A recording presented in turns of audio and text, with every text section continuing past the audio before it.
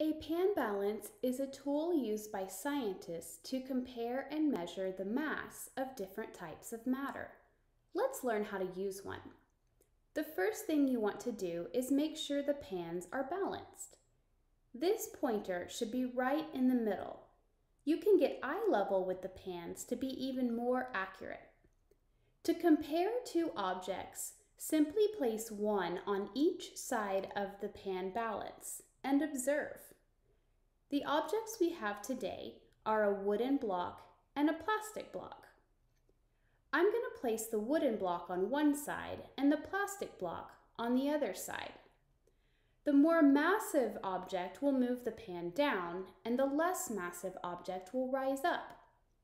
I observe the wooden block has more mass than the plastic block. But what if I want to take my observation further and compare their masses through measurement? Let's reset the balance and find out. Remember to check that the pans are balanced and the needle is straight down the middle.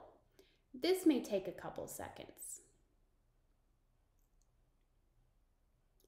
This time, we're going to use weights to measure each object's mass. Let's start with the wooden block. I have weights that measure 20 grams, 10 grams, 5 grams, and 1 gram. I always start my measurements with the heaviest weight and adjust from there. We are going to start with 20 grams. Nothing happens, so we're going to add another 20 grams. The needle's starting to move a little bit. Let's add a third 20-gram weight. That's too much. We're going to remove the third 20-gram weight and replace it with a 10-gram. The 10-gram is still too much. Let's replace it with a 5-gram weight.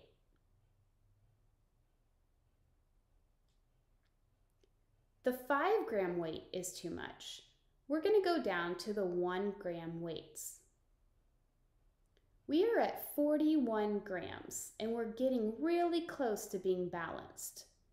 Now we're at 42 grams when we add our next one. We're going to keep watching that needle. We want it right in the middle. It looks balanced. The wooden block has a mass of 42 grams. Now, let's measure the plastic block.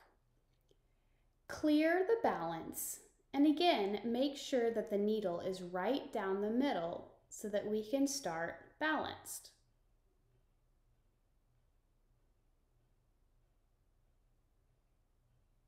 Put the plastic cube where the wooden cube was.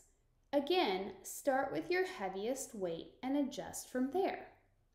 We're going to start with 20 grams. Nothing's happening, so let's add another 20 grams. That's too much. Let's replace a 20 gram with a 10 gram.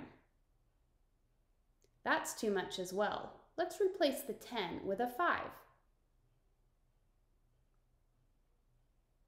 The 5 seems just right, but we're still not quite in the middle. If we add another 5, that's the same as a 10, and we already know that doesn't work. So we're going to place a 1. We're at 26 grams, 27 grams, 28 grams. We're watching the needle while we do this. 29 grams. And it looks like it's balanced. The plastic block has a mass of 29 grams.